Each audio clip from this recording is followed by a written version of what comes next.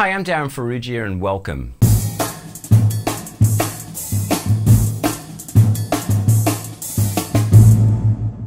So what I'm going to teach you today is that groove that you heard me play at the start of this video, and it's basically a cha-cha-cha for the drum set, and specifically for one drum. In this case it's the snare drum. So let me give you a bit of context here.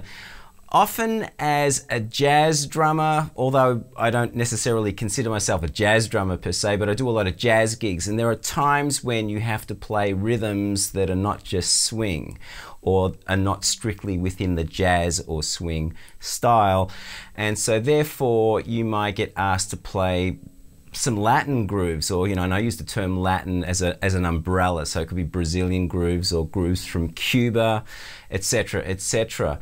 But often I'll get asked to play a tune in the cha-cha style or the cha-cha-cha style, and so what I wanted to teach you is a cute little groove that I like playing in that style. It's fairly unobtrusive, and it means you can play it just on your own without having other percussionists around. So what I'm going to do is break this groove down and explain to you exactly what it is that I'm doing. So typically in an Afro-Cuban ensemble playing a cha-cha-cha, the percussion instruments that you would hear would be a guiro, which is the that thing, and then there'll be a conga part, and there's also a timbale player that would be playing, for the most part, just quarter notes on a bell.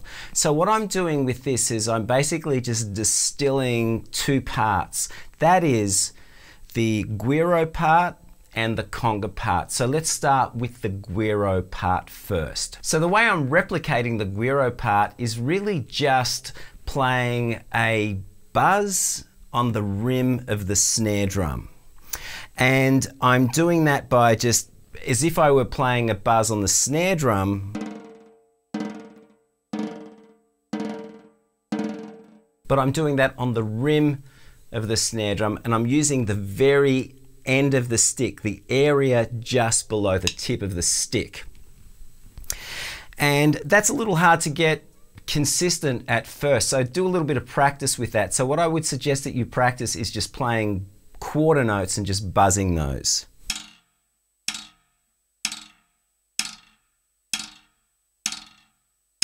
Now the first thing you'll notice is you don't get the same sustain on the rim as you would on a drum. So it just takes a little bit of practice, but you'll get it.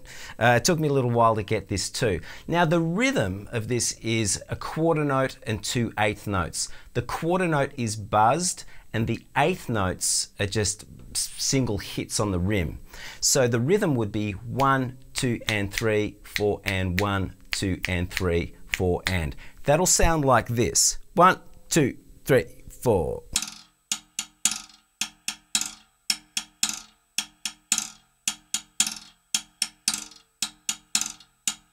My left hand is replicating the conga part, and in particular I'm replicating the slap on the conga with the cross stick, and then on beat 4 I play 2/8 notes in the middle of the snare drum which replicate the high conga sound. So what I'll do is I'll just play the left hand part on the snare drum. So it's a slap on beat 2 and then 2/8 notes on beat 4. You'll get it. It sounds like this. 1, 2, 3, 4, 1.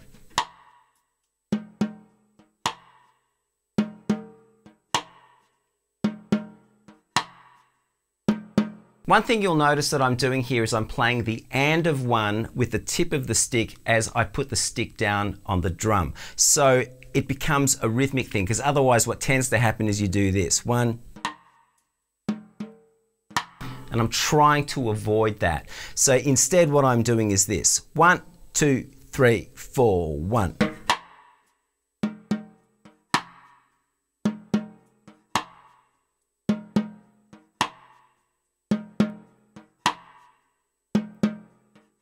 And it also replicates the sound of the palm hitting the conga. So if you want to check out some Latin rhythms played on percussion so you can get a better idea of how we translate that information onto the drum set, I would highly recommend you check out a channel by Michael de Miranda. I'm going to leave a link to his channel in the description below. So anyway, that's the left hand part. So what I'm going to do is put the right hand part and the left hand part together. So the right hand's playing the rim, the left hand's playing the cross stick and the middle of the drum. So here we go. 1, 2, 3, 4.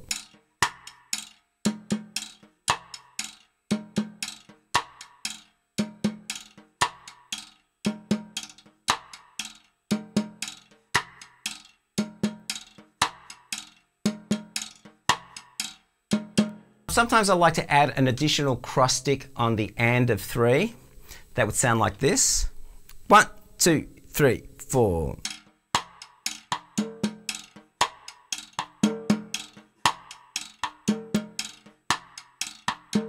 So I like to play that as a variation from time to time. Now what I've done to just kind of spice this groove up is I've added the left foot on all the upbeats. So my left foot is going 1 and 2 and 3 and 4 and. I'm going to play 4 bars of this without the hi-hat, then I'm going to add the hi-hat so you can hear how it really just elevates this groove. Here we go. 1, 2, 3, 4.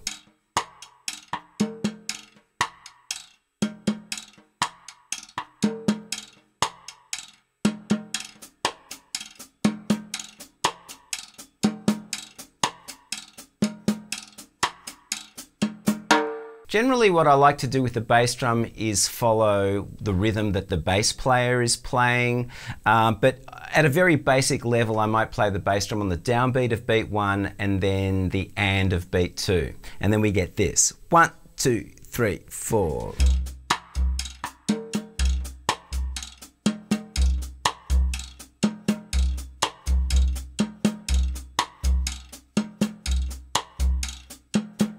Just remember that the bass drum is not as important, I don't think anyway, so whatever the bass player is playing, I just try to lock onto that rhythm and I might play that really lightly. So the bass drum is kind of fairly light. What I like to do occasionally is just throw in a 2-bar rhythm, and that 2-bar rhythm involves playing the tom. And the tom in this case is replicating the lower conga drum. 1, 2, 3, 4.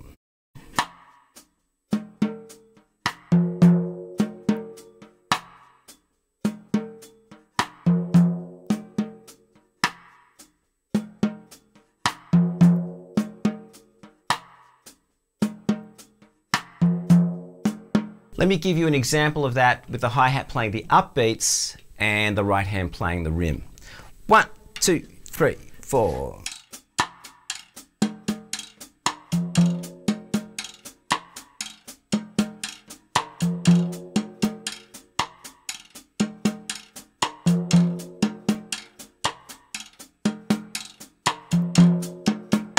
So obviously now it's no longer a 1-drum cha-cha-cha. Now the other thing that you would have heard me play at the start of this is a very common role that timbale players play in cha-cha-cha, and that role is called an abanico roll. And it's a fill that timbales play that starts on beat 3.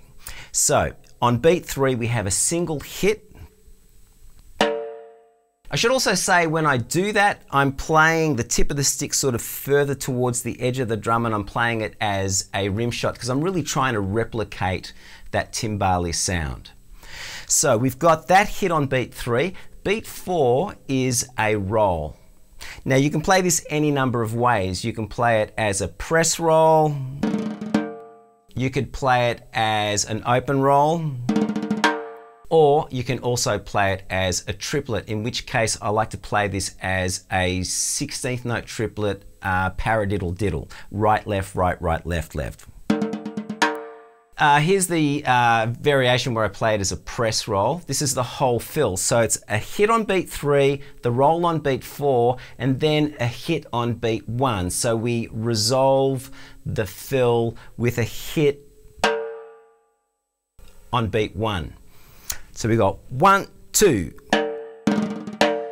So you can use any of those variations for the roll part of this. If you want to download the PDF that goes along with this video, I'm going to leave a link to that in the description below, and that will have these variations on the type of roll that we're talking about here.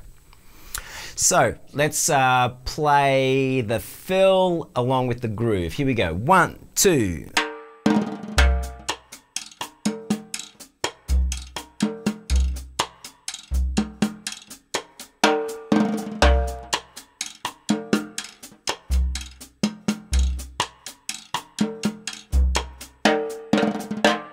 Any fills that I play where I'm trying to replicate the timbale, I will play on the snare drum for the high timbale, and then the low timbale would be the floor tom. 1, 2.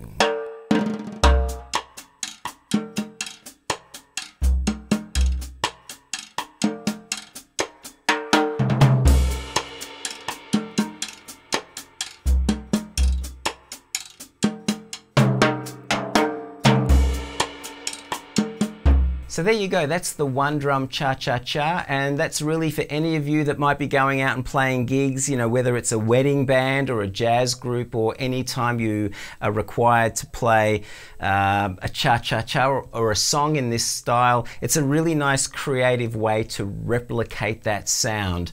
So anyway, I hope you enjoyed this video. If you liked it, just hit that like button, thumbs up situation. If you haven't done so already, subscribe, and remember to hit the notification bell so that you know when I've uploaded a video, which is every week. So until next week, have a great week, and I'll see you all soon. Bye.